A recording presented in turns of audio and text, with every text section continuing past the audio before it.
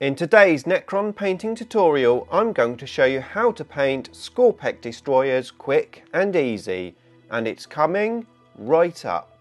Necrons! Nick speaking, and welcome to this video. Right, today we are painting Skorpekh Destroyers. As you can see, I've already primed mine black.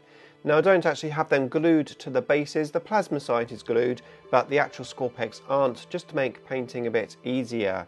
Now I have actually converted my Skorpechs, and you will be able to find a tutorial on how you can convert your Skorpekh Destroyers in the description below. However, we're here today to paint them, and I'm particularly looking forward to painting Mr. Crab.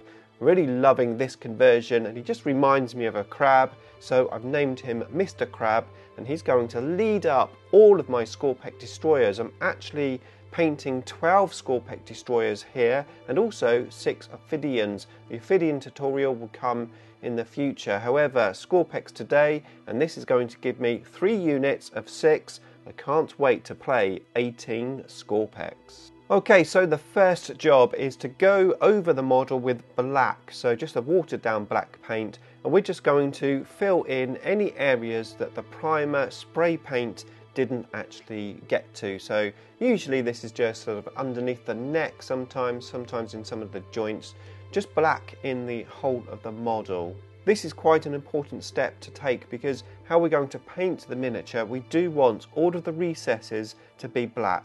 Okay, so first of all, we are using Iron Breaker. I've got this in my wet palette, it's not watered down. I'm going to use a dry brush, and I'm going to dry brush this miniature all over.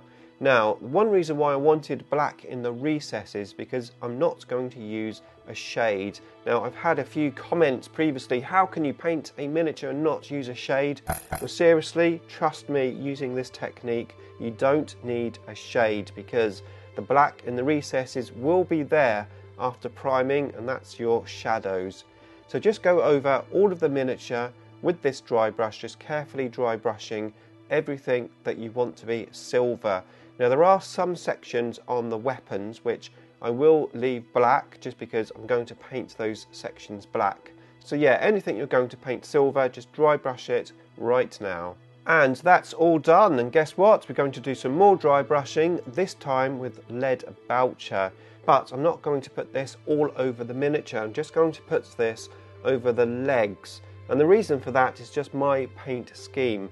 I paint all of my vehicles with this lead boucher as a second layer, but my warriors, my infantry, gets painted with Runefang Steel as a second layer. So I'm going to paint the legs with lead boucher, and once we've done this, I'm going to paint the bodies with Runefang Steel. However, let's go over this model here with the lead boucher. Just dry brush it over the top. Again, not too heavy. We're looking for a mottled, worn metal look, and you could paint all of your miniature in this colour. However, as I said, I don't. So with all the legs painted with lead boucher, it's now time to bring out the Runefang Steel. And again, I'm just going to gently dry brush over the top half of the miniature with Runefang Steel. Now, to be fair, the difference between the two isn't that big, it's quite marginal, but I know there's a difference, and that's what counts. So as long as I'm happy with what I'm doing, then it's all good. So just dry brush the top half of the miniature with this colour, but again, I'm leaving some of the weapon areas black, not the blade, just the little bar that's running at the top of the blade, just to add a little contrast to the silver. Okay, so that's done. However, we haven't finished painting the silver. I'm going to go back in with lead boucher, and again, this might seem quite unusual, but it really does actually work. It makes a difference. So what I'm going to do is I'm going to do an overbrush with this on top of the Runefang Steel areas, so the top half of the miniatures. And I'm going to overbrush just the big panels of these miniatures. So this will be like the forearms, I will do the head, I will do the sides of the rib cage. And what it does, it takes away that old look over the whole of the miniature. It gives you some sort of full metal areas, but also it maintains that old look on the other areas. So like I said, just pick out some of the bigger areas. An overbrush means you don't take the paint off as much as you do for a dry brush, so leave a little bit more paint on when you're painting it. And that is the silver done. Next up, we're going to do the green, and we're going to use Warpstone Green. And I'm going to paint all of the orbs with this colour. So that's the orbs on the legs and also on the arms. I have watered down the green paint, so a little bit of water, so that I can do 2 thin coats of this colour. And of course, I am painting the plasmacite at the same time. So the orbs on the plasmacite's tail, in the body, just paints this, a couple of layers, build up the green, and then we're ready for the next stage. And the next stage, of course, is mute green. So we're going to do a second layer with this colour all over the green that we've already painted. However, we're going to leave some of the Warpstone green exposed on the outer edges of the orbs. I'm also going to paint this colour on the eyes. So I'm just going to dot all of the eyes with this colour. When I dot the eyes, I just move to a much smaller paintbrush, a 000, and also make sure that I position the model, turning it upside down in many cases, so that it's easier to get the brush into the eye socket. And that's the green done, and as you can see, it's popping quite nicely. I've also painted the green Necron symbol on the chest plate in this colour as well. So next up, we are going to use Gehenna's Gold. And you're going to want to really shake this pot of paint and get a stick and really mix it, because it's quite a red gold, and if you don't mix it, it will just come out, well, really red.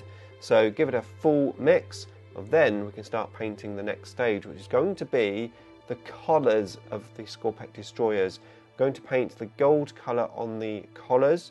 This will just add an extra colour, just a little depth, just help finish the model off nicely. I do have a little bit of water in the paint, and I will be painting 2 thin coats. Okay, so next we are going to go back in with black, and I'm going to black in the weapon areas that I said I wanted black, because of course the dry brush is a little messy, so I'm just going to tidy up the black sections. Effectively, it's just the pole running alongside the top of the weapon. I want that black, just to add a bit of contrast to the weapons. Now, as you can see, I've got quite a lot of black paint on my wet palette, and the reason for that, of course, is I'm painting 18 miniatures here in one go, off camera, so that's why I've got so much paint. But obviously, if you're just painting 3 or 6, you won't need as much black paint as I've got there. Okay, now just to finish the black off, I'm going to dry brush over the top of it very gently with lead voucher. Now, as I said, it's very, very gentle, because if you dry brush too much, it will just turn it from black to metal, and we don't want that. So we want to keep the black effect, but just do a little highlight. So very gentle dry brush over the black. Okay, so now I'm going to work on the bases a little before I do the weapons. So I've got my Caliban green on my wet palette. I'm going to paint all of the rocks, all of the crystals, and all of the areas that I want to be green. So it could be on the plasmacite, for example, there's some little buildings. I'm going to paint some of those green as well. So it's just a watered down paint. I'm going to do 2 coats all over the areas that I want with this green. Okay, so now we're going to highlight the green. Very simple. We're going to use Warpstone Green first. I'm going to dry brush over all of the areas that I've just painted with Caliban green. And then once that's done, I'm going to gently dry brush over the areas again, and this time with mute green, just to give me some highlights on the rocks and the crystals. Now, the final highlight on the crystals I will just do on the top area of the crystal, so I won't go right the way down to the base. That just gives a little point of difference to the crystals. Now, for reference, the metal areas of the base I actually did put a wash on. I used Agrat's Earthshade, and then I just dry brushed over that with Ironbreaker to give them some highlights. It also gives a point of difference between the actual miniature and the base itself. Okay, so let's talk about the weapons. Now, of course, the traditional way to paint these weapons is to have them green and to do lots of blending and just trying to get some cool highlights, and that looks really good. However, it's not how I painted my weapons for my Skorpekh Destroyers. I wanted something that was simple but cool, something that looked different from the rest of my army's weapons, because these Reap blades, they're new weapons. I wanted them to be different. So what I did is I got the white paint and I painted into the grooves of the weapons. So as you can see, there's like a little pattern on the weapons, and I just gently painted them in. I used a 000 brush. I used some slightly watered down white skull paint, and I just painted in those recesses. Now if you get a little messy with this, you can just brush over the paint with your finger and just take it off of the weapon, and that leaves it in the recesses. Just be as careful as you can. Now this does take a little time to do, but it's worth it in the end. We're going to end up with a cool effect. Now I also painted the faces of my plasmacytes with white, because all of my canoptic creatures, well apart from scarabs because they're so small, they have white faces. Now I did this by just painting many layers of thin coats of white, just built up the white.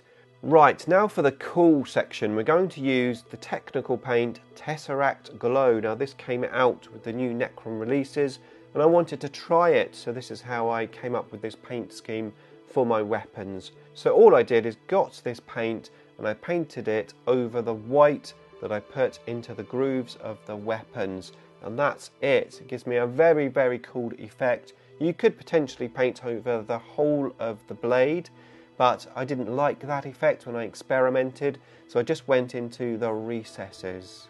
And there they are, all finished. Of course I finished the bases as well, so I just glued some sand on the bases. When that dried, I just painted it black, and then I just dry brushed it with Dawnstone Grey, and then I just added some different rocks and crystals to identify the 3 units. So I have 1 unit with crystals on the base, 1 unit with rocks on the base, and 1 unit with these bright green rocks on, so I can easily see which models go with which units. Really, really happy with how they look. As I said, it's a pretty simple scheme, but they look pretty cool. They match the rest of my army. They're nice and easy to paint. I hope you enjoyed this painting tutorial. Here is the video where I convert the Skorpekh Destroyers, and here are some other painting tutorials which I've previously made.